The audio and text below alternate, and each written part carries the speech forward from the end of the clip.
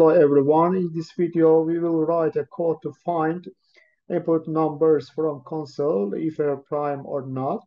First of all, I want to give you a brief idea of prime number. Prime number is a number which is divisible only by one and itself. So if you take an example 8, so 8 has a factor which is 1, then we have 2, then we have 4, then we have 8 itself. So we don't want that, so 8 is not a prime number, while 7, for such instance, a prime number. So how do you check a given number is a prime or not? No, when you say you want to check out given number is a prime or not, is very simple. Let's take 5. In this case, what you will do is you will try to divide a number by 2 because all the numbers are divisible by 1. So let's start with 2.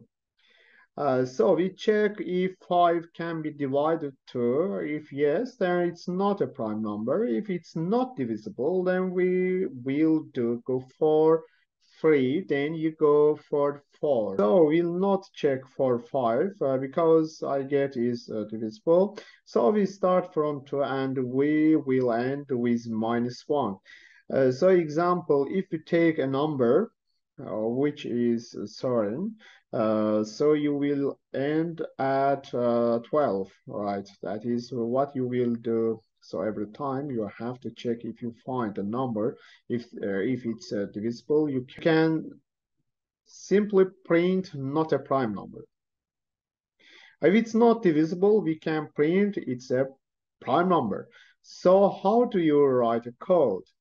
Take x variable, which will be assigned by input is taken from console, like this. Let's run a loop. So we start a loop. We will say I as a counter variable. So we say for I in range 2, comma x.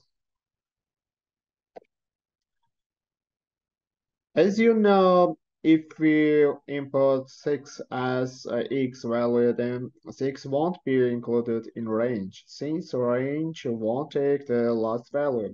Let's check what the condition once loop done. Condition would be if x mod I is equal to 0. And also break should be written below print, because once you know if the number is not prime, then you don't need to check it for many times. Else print the number is prime, and don't forget else should be written in the same line as for loop. Take 5. What will be output? I guess this will work.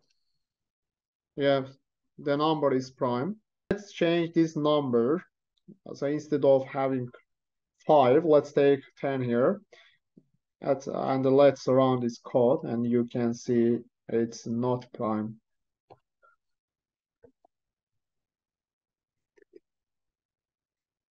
That is right. If you find this tutorial helpful, don't forget to subscribe my YouTube channel, and don't forget to leave comment on comment section. See you guys.